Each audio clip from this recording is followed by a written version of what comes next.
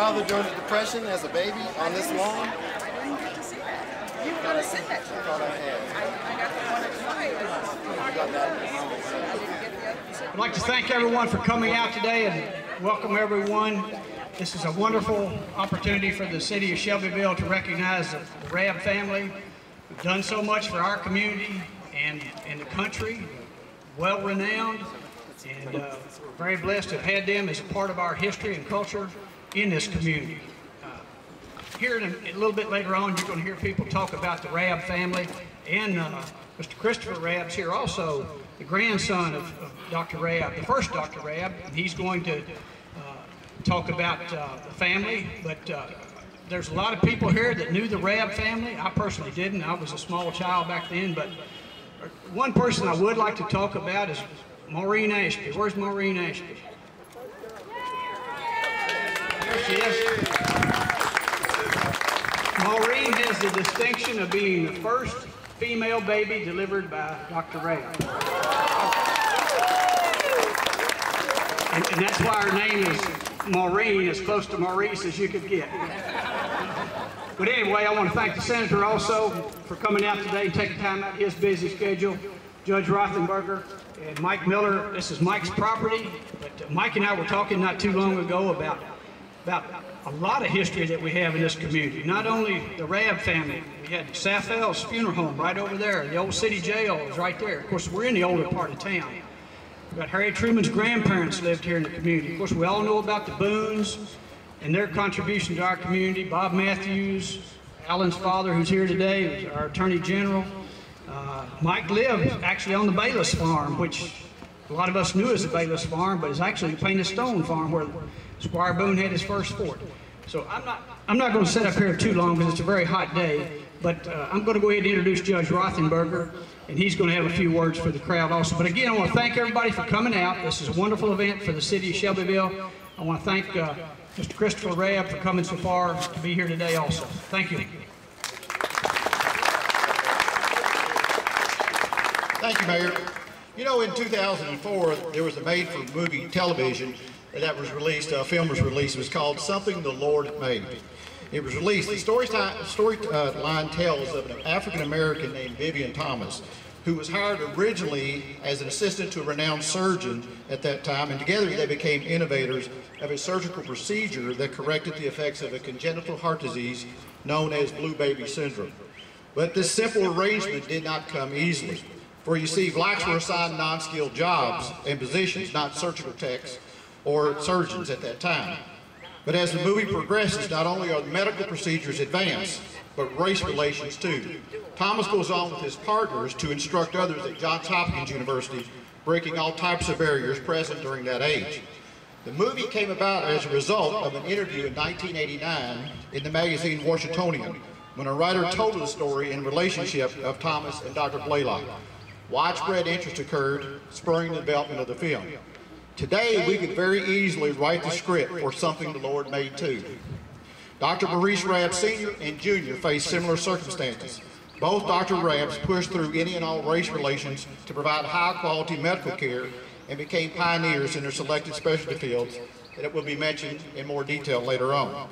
Numerous medical articles have been written over the course of the years describing and detailing the efforts and successes of these two doctors that we can proudly say started their careers in Shelbyville at this very spot. For that many lives that have been saved, to standing up against injustice in society, we thank you to the Rabb family for these two medical guardians, and we thank you to the individuals responsible for keeping their memory and accomplishments alive to provide encouragement to other aspiring African-American medical professionals. Thank you very much. Thank you, Judge. I'm Mike Miller, Betsy, my wife. Want to thank the mayor, the judge, our speakers today. Sandra Jones will be representing the Historic Commission, and then Senator Rand Paul, an ophthalmologist, will be speaking. Then our special guest, Chris Rabb, who came from Philadelphia via Alabama and has a short window to speak, so we're going to move forward. And then Reverend Marshall will close us with a testimony and a short prayer. Betsy and I bought this property in 1997 and actually knew nothing about what we had, nothing. I think we were just a little bit of a generation removed from the Rabb family. And one day, years actually we owned it, I was talking with Reverend Marshall out here, and Rev said, "Mike, I had my leg cast in this building." I said, "Rev, you had a broken leg and you had it set and cast in a barber shop?" He said, no, this was a doctor's office in their home. And he mentioned and told me a little bit about the Rabb family and said that he had lost some contact with the Rabb family over the years, and that just piqued my interest. So I got a hold of Miss Betty Matthews, who's down here with her son Alan, that was on our city council for 10 years, and she's our #1 historian. And Miss Matthews got information on the house to me and said, "Get a hold of Duann Puckett," and Duann's down here. For our guests, she was an editor of our paper. And Duann had started a lot of information on the Rabb family. So I started looking at that and reading, and I was just fascinated at what they had accomplished, and not just being nationally known, but globally known for what Dr. Rabb Jr. had accomplished, and Jewel as an educator, and Dr. Rabb Sr. as a physician. Well, we knew that we had to do something. We just couldn't sit on this information. Even though many of you, I'm hearing so many stories, you knew the Rabbs. I just I didn't.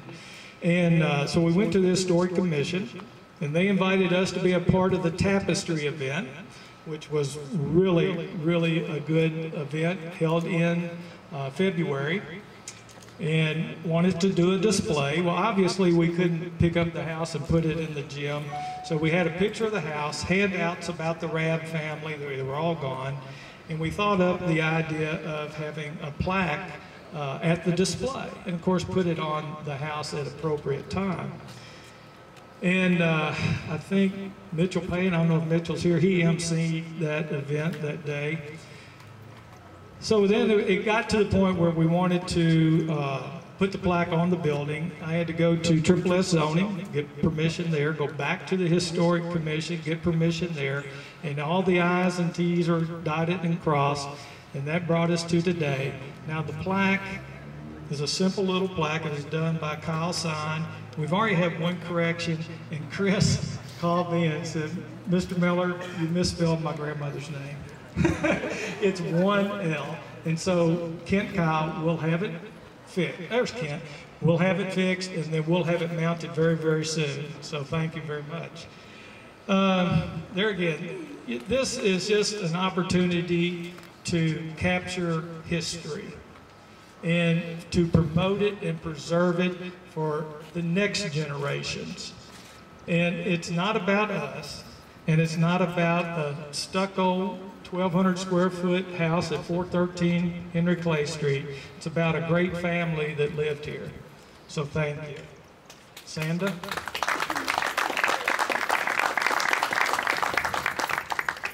Good afternoon, everybody. I wish you guys could see what I'm seeing right now, because this is beautiful. When Carrie McGann and I started planning the community tapestry 2 years ago, we were wanting to, as a historical society, we wanted to build our local Black history collection and archive, because we had just so little Black history information. And as the only Black member in the Historical Society, I was feeling lost, because just because I'm Black doesn't mean I know my history. And so that's what makes this even special today, is that I'm just excited that Mike Miller took it upon himself to approach us about the Rabb House, because the Rabbs did make great strides in this community. So when Mike approached us, he was like a little kid. He was so excited that he found out all this information. And I just kind of looked at him because I was aware of the Rabbs. I didn't know it was this house. So we invited him to the tapestry. And unfortunately, he wasn't able to come, but he did send the plaque, and we displayed it, and we talked about the Rabb family. Just doing some research on Rabb Sr., I didn't realize it, but he actually worked against a segregated swimming pool here in Shelbyville, as well as an ice skating rink. So that was, you always just heard of him as being the physician that, you know, sat Mr. Marshall's leg, or Miss Maureen Ashby, she was his first girl. And that's about all I knew. So, you know, we hear about other black leaders, but didn't really know what Dr. Rabb did. So it was great that he at least started that movement to make the community a whole for all of us. Let's see, I'm not a public speaker, so I have something written, but I can't read it right now. The tapestry brought out a lot of a diverse group, and it's much like what we're seeing today. And it just shows that not only Rabb Sr., the work that he did, but also Jewel Rabb, because she was an educator. I don't know if she had if any of her students are out here, but she was not only an educator, up on the steps back there. That's great, that's great. Not only was she an educator, but she was a very talented math teacher. And that's very, very rare for women. So she also made great strides. And of course we know about Rabb Jr. I mean, what can we say? He was world-renowned ophthalmologist. He also worked in sickle cell research. So I'm not going to get into all that because Chris is here and he's going to talk about the family history. But hopefully this is not the last of the local black history that we find out. It's always great when a private citizen comes to us with something that they want to display and they're proud of. Because we're always there, we're always willing to listen. So thank you all for coming, and I'm going to turn it over to Senator Rand Paul. It's a great honor to be here today and to be part of this celebration. When I hear about the Rabb family and I read more about Kentucky history, I'm really sometimes amazed at how many both good and bad things happened, that Kentucky was in the middle of a lot of this. I think back to Berea College, first integrated college, integrated in 1850, stayed integrated all the way until our legislature did something horrible in 1905 and said it would be illegal for blacks and whites to go to school together. For 30-odd years, 40 years, we were integrated at Berea College. First college in America to do this, but then we make a law. But the interesting thing about the Rabb family is it goes from 1905 when Kentucky legislature says you cannot have integrated education all the way until either Maurice Sr. or Jr., but Chris will tell you more about that. But the Rabb family was instrumental in getting this day law overturned. I think about as I learn the history and I go to Louisville and we look for the house where William Morley lived. It's no longer there. William Morley founded the NAACP, was a lawyer in Louisville, and in 1914 sued over a housing segregation law. The legislature ruled that a white man couldn't sell a house to a black man and vice versa. He fought this case all the way to the Supreme Court, and in 1917 the Supreme Court unanimously overturned Louisville's housing segregation law. What fascinates me about this is a lot of people, maybe myself included, thought it started with the sit-ins in 1960. There were sit-ins in 1937 at the public library in Alexandria, Virginia. Civil rights didn't start in the 1960s, and I'm not preaching, I'm just saying, look, it's amazing to me that a lot of it was in Kentucky, but we're talking about 60 years before that, the struggle till we get to the culmination in the 60s. But I'm happy to be part of this today. In Louisville, we just opened an office recently, and we're calling it the William Morley Center. named after this great, and have to say it, Republican African-American in Louisville who helped found the NAAC and fought the first segregation case. That's as partisan as I'll get, sorry. But there's a proud history for Kentucky, and a lot bad and good happened, and I'm pleased to be part of a celebration to celebrate a family who I think helped a lot of good things happen for both our state and for the country. Thank you very much, and I give you Chris Rabb.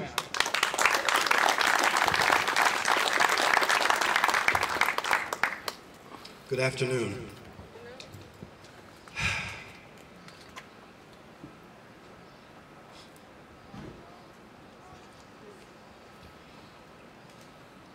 This is my first time in Shelbyville. Thank you. I'm glad to be here, and I'm here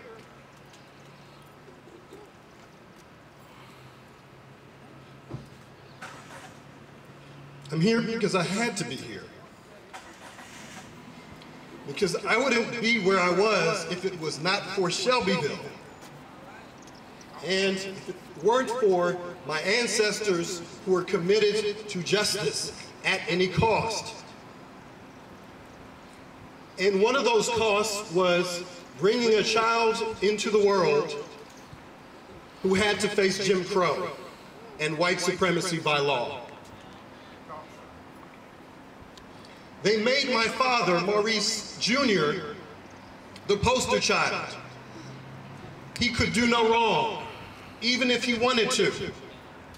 He had to act right privately and publicly. He had to be an outstanding student. He had to be an outstanding citizen.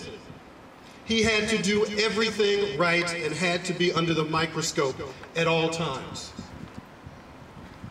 I'm very proud of my family. Their accomplishments were in spite of laws that prohibited any meaningful upward mobility of black people in this state. Senator Paul, talked about some of these laws. These laws were specific, they were onerous, and every step of the way, my grandparents, their colleagues, their fellow neighbors, white and black, fought against it, despite all of the pressures against them. The things that we take for granted today, particularly my children's generation, are things that some of you experienced early on and realized that they were something that you fought for with blood, sweat, and tears. My grandparents were not the only ones. They were not the first, but they stood out because they did what they could. My grandfather was a healer. My grandmother was a teacher, and they were both activists. They were both activists. And they raised a son who did not want to be an activist. He wanted to be a photographer. His father said, "You will be a doctor." And that's what he did. And that is why my father made sure my brother and I were not doctors. And I thank him for that. I just want to say that this event and the work that Mr. Miller has done to make this happen, and all of you who supported him, represents the best of America. The best of America. We want to live in a country where everyone has the opportunity to flourish irrespective of their background.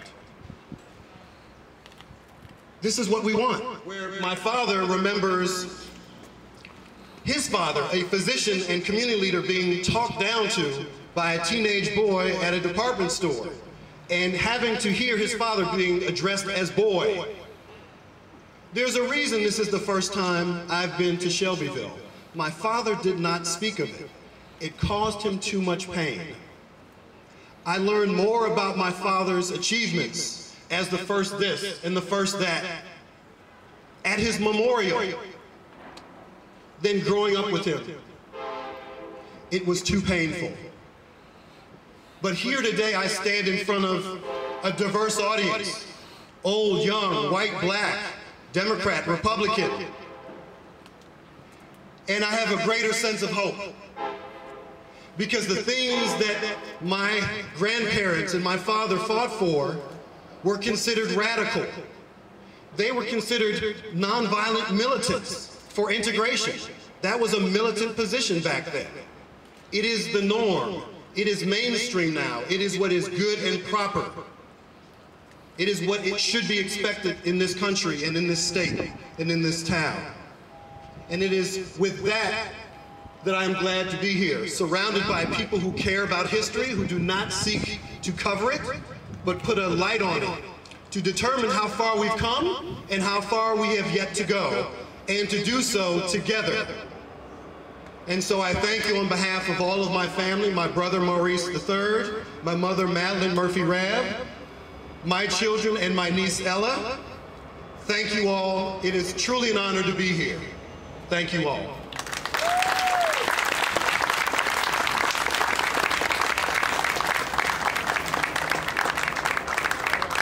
Pendleton has invited everyone to come to the church and have a light refreshment. Reverend Marshall is going to close us with a testimonial and a prayer. So, and I think we can go forward even with the train. So, Rev, he's been here 55 years.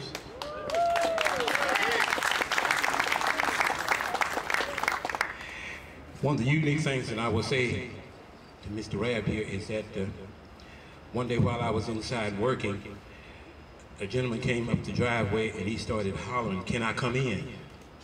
Can I come in?" And I said, "The barbershop is open, it's a public place, yeah, come in." And when I went to the door, it was your father standing out there in the early 50s to 2000s. He had came home to Louisville and he decided to drive to Shelbyville to see if the place was still here. And I said, "Yeah, the place is still here, and if you go back in the back, you might find something that belongs to your daddy." So with that, this has been a marvelous day. As you said, it's been long overdue, but I often heard it say it's better late than never. So here we are today celebrating the Rabb family. Now for a correction and for the minutes, if anybody's keeping any, it wasn't a leg that was set, it was a nail that was taken out of my foot. And by the grace of God, it's the same foot that I'm limping on now. So with that, we owe a deep amount of gratitude to the Rabb family. Now, as I stand here, and as you stand here, it was also unique to see your father walk to that step and just look over Clay Street. I haven't seen this many folk on Clay Street in a long time, but we're here today. So with that, I'm not keeping you long in the essence of the heat being here. We're going to thank God for your presence today. I know you have busy schedules, and I know that you took time out to be here. So with that, we're going to close out with prayer. And as it was, you are invited to go across the street and have refreshments after the day is over. Now, opposite me, I could find some folk that could tell you a whole lot about the Rabb family. And one is Attorney Fleming sitting across the street, and then his sister, Mrs. Frances Marshall, sitting across the street. They can tell you a whole lot about this family. But as we gather and close out today, thank you, Senator. Thank you, Chris, Mike, and Betsy, all of you all. Thank you all for coming today. Now, as I close out, I'm going to share this with you with humor. Before you all leave today, I'm going to put a box down there at the end of my sign, and I want all of y'all to put $1 in it before you leave. Let us pray. Eternal God, and you are eternal, we thank you. Oh God, our hope. Oh God, our hope. And you are our hope in ages past and I have in years to come. We thank you and we pray that you would grant unto us this day the joy of holding these fine people in our fine memories for the contributions that they made not only to this community but to the community that is beyond us. Thank you, Lord, for giving them the energy, giving them the strength, giving them the wisdom and the knowledge, even under difficult situations, because we know that they were under some difficult situations. We thank you, Lord, for the time that we had in getting to know them in the essence of that which I find so interesting today, to say today, the contributions that they made to the school where many of us went in the light of the school called Lincoln Institute. Thank you, Lord, for the folk that have traveled many miles to be here today, for all that will be said in the light of the future. And with that, we lift up heartful prayer and heartful thanks to you, for it is in the name of Jesus Christ. And I mean, it's in the name of Jesus Christ you've allowed us to come together for such a marvelous celebration. And all of the people that have assembled under this humid day said, amen. God bless you.